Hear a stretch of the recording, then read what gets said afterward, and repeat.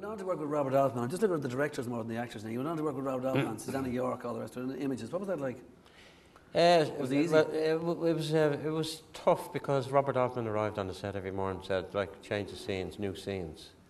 And on Friday he said to me, the first assistant came rushing out to me. We had a table tennis tournament going on with Susanna York, and I was our partner.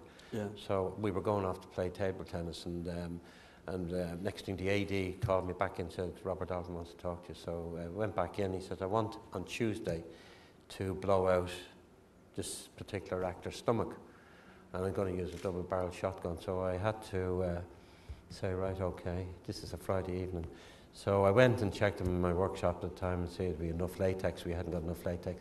So I rang a colleague of mine. He said he'd see about it. So I decided to go to the production office and order a gross of condoms, because I needed the latex as a backup in case I didn't get the tins of latex over. So the couldn't production... exactly buy them over the counter in the well, you shop couldn't in those buy them days. then because they were illegal, in the 70s. And so the production secretary at the time rang the production accountant in London on a Friday afternoon late, and he had to go out and buy a gross of condoms for me. And he got a request to get some underwear for Susanna York. So on his way back, to Dublin, he was apprehended at the customs in Dublin. The customs asked to open the case, and this guy opened the case and seen all the ladies' underwear, and he had to take it out in front of people passing through, and then he had to produce the condoms and all that, and he was so embarrassed. So they threw him in the clink at the airport, and they had to ring the production office and verify all this. It went on for hours, and I got when he came back to the studios at the time, he sent for me and he said to me, "Don't ever ask me to get condoms again." Did it work, by the way? It worked. Yeah, we got the shot. Right. We got the shot on Tuesday. You know, speaking of getting the shot, an awful lot of it is you get one shot at getting the shot. Because all the stuff that you've got, you mightn't have it again, or you mightn't be able to use it, or you might be using 5,000 quid's worth every second for 2 or 3 minutes. Often is the director trying to say, listen, okay, we're all ready now. You say, well, hold on a minute, we're actually not.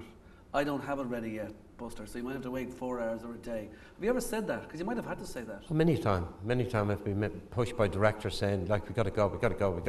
It was like, I remember I did Neil Jordan's first film, Angel. Yeah. And it was near where the British ambassador was blown up. And we were right across the road, and there was a bit of confusion with the police and the special branch and everything. No one knew. They hadn't got the message. They hadn't got the message. Movie. So, Neil Jordan said to me, we've got to go. I just can't wait around. I said, well, we're not going yet till I have fire cover. And we were waiting on these green goddesses to come down. It was a Friday evening at 6 o'clock in the evening, coming down from Sandyford in Dublin through traffic. So it was all the police were trying to get them through and everything. So once I seen it coming in the gate, then I fired. I blew up this ballroom at the time, simulated, and that. In the meantime, 5 minutes later, there was all these guys jumping around with machine guns, special branch guys. The real deal, yeah. They thought it was the real thing was that to happen, because apparently the ambassador rang, said to his wife, I'm on my way home, and it was about, calculation was roughly where he was going to be when the British ambassador was blown up before. So there was a lot of, they were pushing guns up my nose because they kept saying, it's him. Do you ever think yourself, that the dumbest place ever to have to do that? I mean, like when you think about what happened with the British ambassador, was it, I don't know when it was, 76? That was 70, about, I think it was 74. Whatever, yeah. Okay, it was you at Biggs. And like, why would you have to blow up a thing for Angel, for Neil Jordan, right there? Because you don't find it somewhere else. Well, they picked the location, but I did say to them at the time, it's a couple of 100 metres away is where the ambassador was blown up. But, that's fine, it's the location. So I'd say, well, you've picked the location, I do my job, I notify the security, and that the security is supposed to notify you of a certain security, production is supposed to do the same. Well, as far as I was concerned, I did my bit. Do you care about a reputation that a director might bring, like that other people might be in awe or might be scared? Because you've worked with some of the most fickle kind of characters that I've ever come across in terms of reading about directors in the past. Like, for instance, you worked with Sergio Leone. Now, I don't know how fickle or crazy he is, but I do know he doesn't probably speak English very well. That's one thing for starters. He had done his Dynamite or his fistful of movies with Clint Eastwood, etc. So he was like well known. Did that mean anything to you when you met him? I didn't know who he was. You know, again, sort of. You're better this off. guys were shooting this in a pub, and he said, "You shoot the person." I said, "Yeah, that's what I'm here for. That's my job." So he made me strip off the fire the bullet hit on my skin to show him, and he said, "That's fine. I want more blood. I want loads of spaghetti." He said. So we got the shot and that, but then I realised, I heard who he was. I said, well, great, I've worked with him as well. And what about the guys you were working with on the movie? There was Rod Steiger on that one, wasn't there? There was Rod Steiger, there was James Coburn, yeah. and I think, I'm not sure whether Clint Eastwood. How was James Coburn? Was he cool? He was fine, grand, just what am I doing, you know? A lot of these actors, experienced and seasoned actors and actresses, is great. It's sometimes you have the problems in some of the actors coming up the way, sort of like you want to be the belle of the ball, you know. It happened when we were doing Barry Lyndon with Stanley Kubrick. Ryan O'Neill was coming through, a big actor at the time, and he always, a lot of the Irish actors were great, and Kubrick really loved the Irish actors at the time. They delivered the lines, acted well. But with Ryan, it was always like, how do I do, Stanley? How do I do? Yeah, fine. What do you mean, fine? You know, you tell everyone else they look great, but you don't tell me I ever look great. It was always that little thing that you meet these particular guys. And would Kubrick do every shot 400 times, every scene? Yes, he'd all the time. And if he wasn't happy with a set, it was like, change it. I don't like it. That's what he did. He just You've walk got a into throwaway line in the book, which is brilliant about Kubrick when he's taking his soup. Oh yeah, dribbling down his beard, yeah. Yeah. Well, I was at the finishing a film called Zardos with Sean Connery, and a guy called Bernie Williams is the producer, and he said to me, "Look, I really want you to do a movie." So when I said to Borman at the time, he said to me, "Now hold on, I'm not finished the film yet. I want to do another week or two." So he held me on. So they got an English guy, and then he got a crew together, and they came over. And when I finished on the film, I went and I started showing Kubrick effects. So I was asked to take over the movie, and the rest of the guys just went back to England at the time. And at the time, I went out to set the scene one day, because if you went on the set and you weren't involved, you were fired. So you had to have a reason to be on the set. Yeah. You know, you couldn't visit on it. So it was one day, a particular day, I decided, because we're going to do a big tracking scene in the movie, and I said to him, "Stanley, I have so many things, we're going to do so many explosions, fires and everything like that." And he was like that, drinking his soup with a beard, and the soup was going down his beard, and he was rubbing it in his beard, and he just said, "Treble it." Right. And that's all he said to me. And then after that, I got on great with him, you know. Because he was a bit of eccentric, kind of, you know, Stanley. Was he now? But they all are. I mean, like, I noticed the way when you mentioned John Boorman for the first time in the last 10 minutes, you said Boorman. Let's be perfectly honest. I hope he's not here, because I know he lives down in LMO. Anyway, you didn't like him at first, did you? No, we had a run-in the first time. It was a problem we had. We were doing a shot where there's all this bread, like French sticks. Was this Zardos? That was Zardos, right, yeah. That was the first film. And, you know, I was at camera. I always stay at the camera, you know, so as I can see what's going on myself. And I always like to be sort of standing. So you can see if it works? I can see if it works. The audience might see it. Where the audience are going to be looking at us and that. So I like to stay at the camera. And one particular scene we were doing was all the steam coming through these tubes, hundreds of tubes and that. And whatever happened, it broke down. So Borman said, what's the problem? I said, no, it's like, go and see, you know. So I went around the back, and there was a remark passed about the effects, you know. So what happened was the generator spiked. It was a surge of power, blew the fuses in the machines. And we didn't know that, because at behind the scene, all the guys, my crew and electricians were trying to find out what went wrong. Yeah. But there was a remark passed about me at the time. And you didn't like that? And I didn't like that. I don't care whether it's the biggest director or whatever it is, I don't care. I'll just challenge them. So I challenged them at the time, and I just said I want an apology. And he just went on. I just said to him, the first assistant director said, if he hasn't given me an apology by 4 o'clock, I'm going. Pulling my crew and my equipment off the film. So he didn't apologise, but he said, look, okay, this is movie making and that. and we kind of got on well. And then after that, we just got on like a house on fire. Yeah, and you worked together again. We worked together on many movies. One scene we were there with Burman, and to get back to Stanley Kubrick, it was before Barry Lyndon, I think, before he had done it.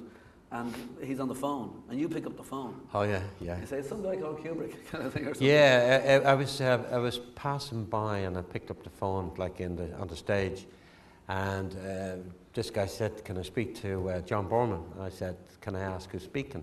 And he said, "Stanley Kubrick." And again, I didn't know who he was at the time. So I said, right, okay, can I ask what's the connection? I would just say, it's Stanley here, So I went to Borman, who was doing a shot with Sean Connery, and he just said, look, tell him I'm busy. I'm busy, I'll call him back. So I just went back to the phone. I said, look, he's very busy, he'll call you back. So I just happened to be going out the door again. What a coincidence. And someone said, there's a guy called Kubrick on the phone. So I said, okay, I'll take. So anyway, I took up the phone. So I went back to John and said to John, he said, oh, tell him I'm busy, I'll bring him back. And the penny dropped to me then. This is a guy coming into Ireland about doing a big movie called Barry Lyndon. So I was a bit more polite this time. I said, I'm very sorry, sir. Really, were you now? He's not here. And I ended up working with him. Yeah, exactly. Okay, but if you think about the way you went from that Zardos to Barry Lyndon, which is 23rd century to 18th century, is that just the nature of the gig? Like everything is just, it doesn't matter what it is. Do you care about what the music, or what the movie is? I don't care, as long as it's work. Right. It's just the gig that you have to do. It's just a gig. It's like the gig that you have to do. What? The gig that they say they want you to do, or the gig that you think you have to do. Like your man has now said what he wants, but I know what he really wants. Is that the way you look at it? Well, you're in charge. Yeah, I'm in charge. I mean, basically, as I get the script, I break it down, read it, see what it's all about, whether it's 18. Oh, really? You look at the script? Oh, yeah, I read the script and break it down, see what the effects is going to be. Then I talk to the production designer, the art director, and then I always like talking to the director, because what the director sees and perceives is maybe totally different than what the art department. Do they usually know what they want, or do they just trust you, the art department, and everything else, props? Well, I mean, good production designers have, a well-established person has, done a lot of this maybe before, same as myself, so we kind of have a good idea of what it's all about. But yes, sometimes directors don't know what they're talking about. Because I met a bunch of directors sometimes, I think half the time they don't know what they're talking about. But you have worked with the biggest directors that you can possibly work with, every one of them right across the board. So I'm just wondering, are these guys as good for the whole vision of a movie? Well, I think the guy I've seen, which is a master of his craft, of Spielberg, he knows he knows so much about effects. Does he? He does, yeah. And he gets into it and he talks to you about it and how will that be, and he'd say, yeah, well, I don't see blood in this, I want to see dust coming off the hits, which, very seldom a director will ever ask you that. Were you involved big time in Curraglow Beach for Saving Private Ryan? Curraglow, I was only involved in the first half hour, Which that's the most talked about half hour in movies. Well, it was, and it was, at the time, it was great because there was 4 supervisors on it. We had different areas to work at. And it was in actual fact the adrenaline was running through you when it was the first shot up was a master shot of all the amphibious craft coming in. And do you feel you're on more attention? Oh, yeah. Steven Spielberg is in well, it's like it's like the minute you touch those buttons are firing. Yeah. You've got to look all around you, wait for your cues. You've got to take the cues yourself. And we're talking rain, we're talking sea, we're talking shots, we're talking fire, we're talking everything that you were doing there. Yeah, everything. We were creating explosions in the water. We were creating bullet hits in the water, which again we used. The bullet hits on you see in the movie. The bullet hits were shot in a tank where we were firing bullets and air through and all of that to get the effect, and which looked very realistic when they were on the water. That's what I'm saying. The power of the way the shots seem to hit on the screen, and the awfulness after 5 minutes. And I remember going to the movie. I was told the first half hour was like this. Say another 20 minutes. This, I won't be able to take it. It was really heavy stuff. The noises you got when the bullet goes through the water and all that kind of thing. Is that you?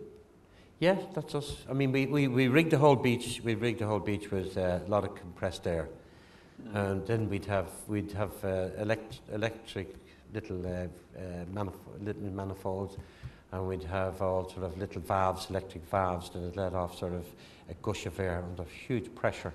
So you'd see this through. Yeah. and you'd see just a gush of air, looks like a bullet that going through the water and that. And a lot of the stuff, the detailed stuff in the bullets was done in a little tank back in UK. But most of the time we did the explosions on the beaches, fires, blown up people, and there was one particular part when it was one of the big scenes where it was the main shot, master shot, where they all arrive on the beach. And it was so realistic. And it was even some of the guys that were in the Second World War, veterans, were crying behind.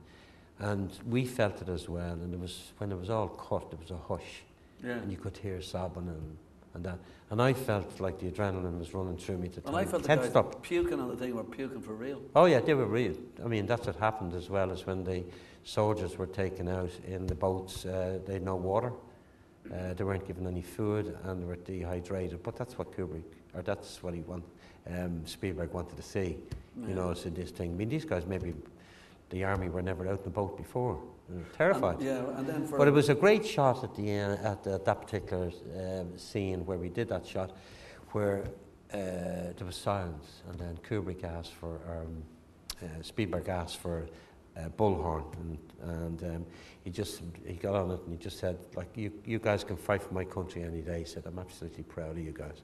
And that was the Irish Army, you know, and the FCA, because all those guys were coming off Braveheart, so they had a huge experience. And I mean, these guys were telling Mel Gibson how to direct. If guys come over to Ireland and look for stuff like that, like, I want the Irish Army here, I want armoured vehicles here, I want this, that and the other, can they get them for any big movies? At the point, like, if you go to Morocco, they hand you over all these things in a minute, any horses you want, etc. No, just I find here, sort of, you know, as over the years, as to say, going back over the years, it was much easier years ago when I started in the business. It was like one guy, he would talk to each department, government department, and he had tremendous clout. Some now, the Irish government, you mean? Yes, the Irish government. Yeah. But nowadays it's like, you know, so you have to go to that department, you have to go to that department, and the government is not really interested in it. They say they are in film, but I always say it was the same as a lot of the films we shot, Braveheart, Into the West, Ryan's Daughter. It brings in tourism, you know. And that's a huge thing for this country. Huge tourism to Dingle for Ryan's Daughter. Huge tourism for Far and Away with Tom Cruise. That's right. And apparently now, as they're going to build a village back there again for tourism, back in Dingle, outside Dingle. But again, we need the government, because if you go to other countries, you go to Morocco, they go in, they give you a package. You want 20,000 horses, you want 5,000 horses, you want arms, you want the army, you want the navy, you want helicopters. You just get it. That's it. It's like the American system.